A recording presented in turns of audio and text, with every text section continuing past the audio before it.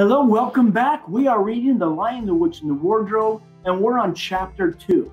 So far in chapter 1, we were introduced to the 4 Pevensey children, Peter, Susan, Edmund, and Lucy, and they're off in the professor's house, big giant house, and they're exploring. They come up into a room that has a wardrobe, nothing to see here, but Lucy is a little more curious, and she finds her way into the wardrobe and has discovered Narnia. Now, at the end of the last chapter, she had just met the fawn and startled him. He dropped all his packages.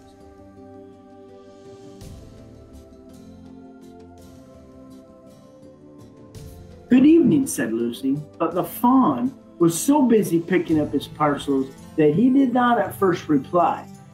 When he had finished, it made her a little bow. Good evening, said the fawn. "Excuse me, I don't mean to be inquisitive, but should I be right in thinking that you are a daughter of Eve?" "My name's Lucy," she said, not quite understanding him. "But you are, forgive me, you are what they call girl?" said the fawn. "Of course I'm a girl," said Lucy. "You are in fact human?" "Of course I'm human," said Lucy, still a little puzzled.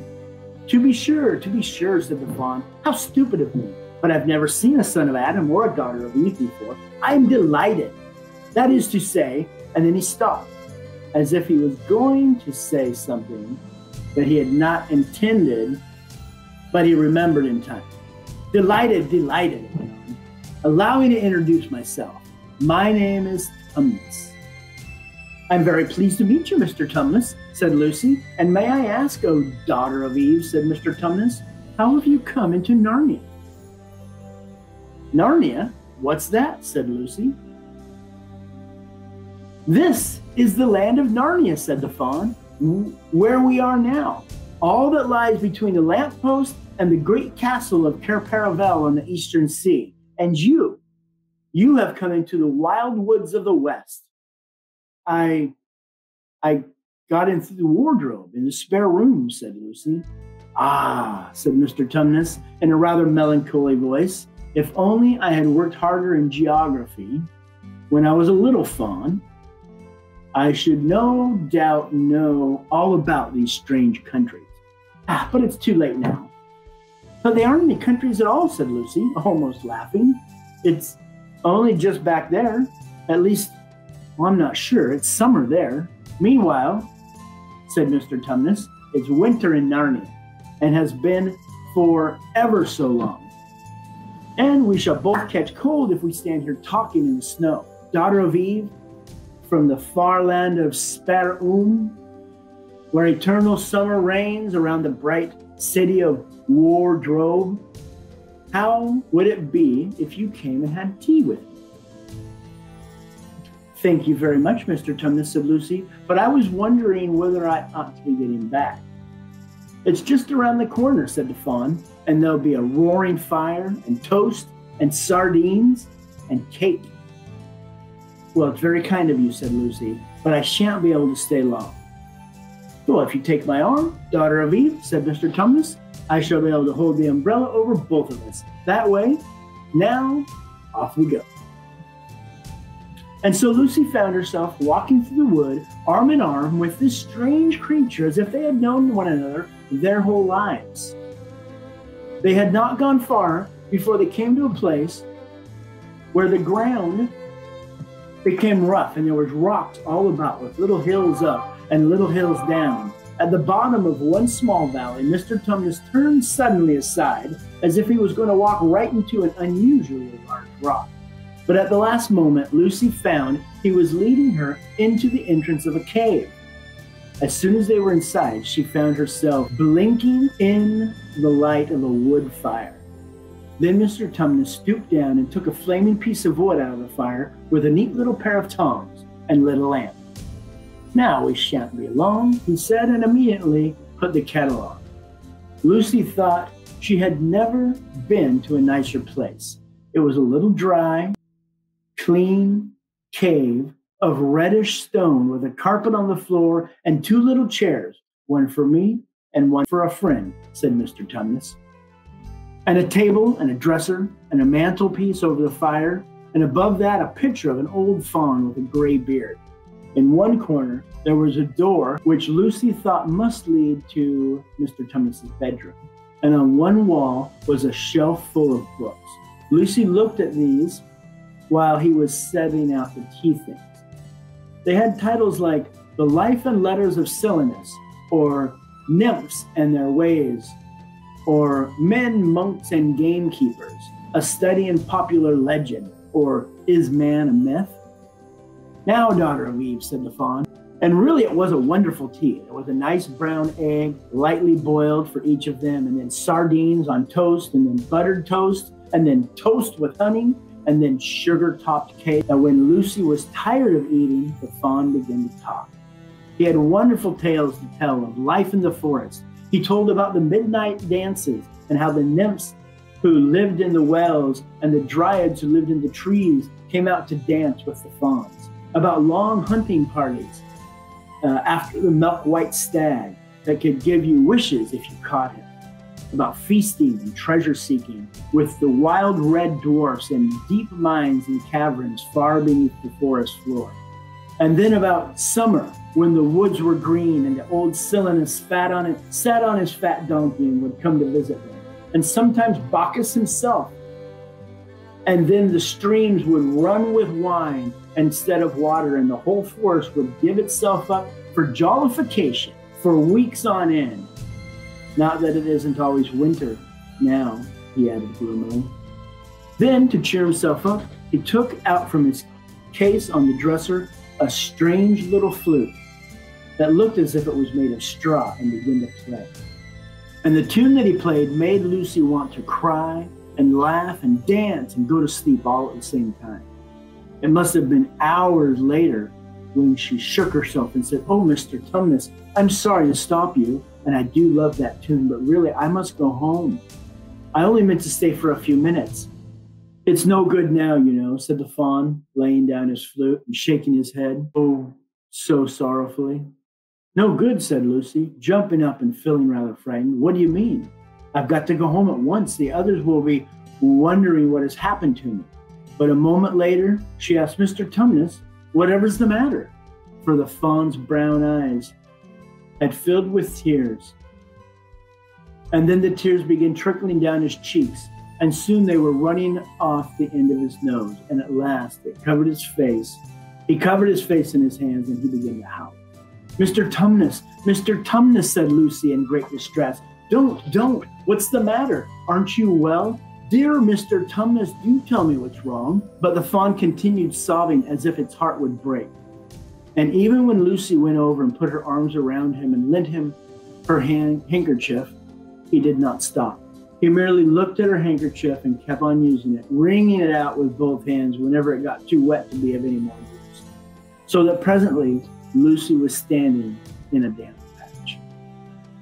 "Mr. Tumnus," bawled Lucy in his ear, shaking him, "do stop. Stop it at once. You ought to be ashamed of yourself, a great big fawn like you. What on earth are you crying about?"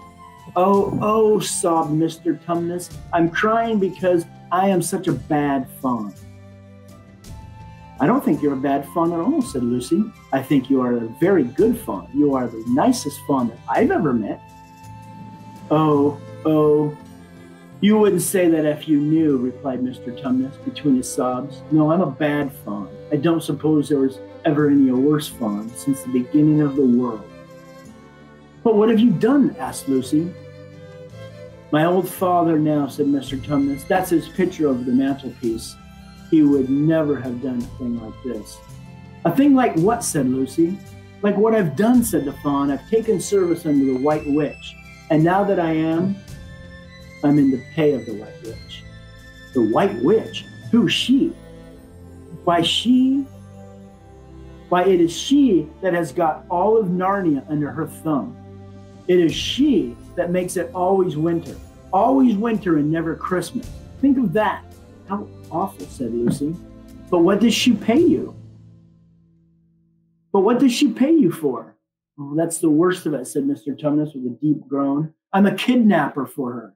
That's what I am. Look at me, daughter of Eve. Who would you believe that I'm the sort of fawn to meet a poor, innocent child in the wood, one that would never have done me any harm, and pretend to be friendly with it and invite it to my cave, all for the sake of lulling it to sleep and then handing it over to the White Witch?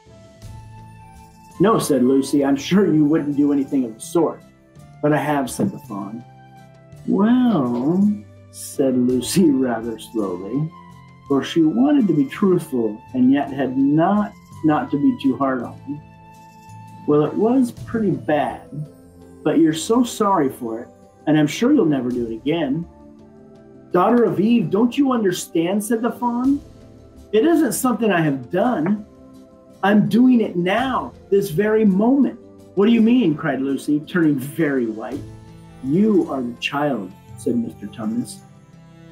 I have orders from the White Witch that if I ever saw a son of Adam or a daughter of Eve in the woods, that I was to catch them and hand them over to her. And you are the first that I've ever met.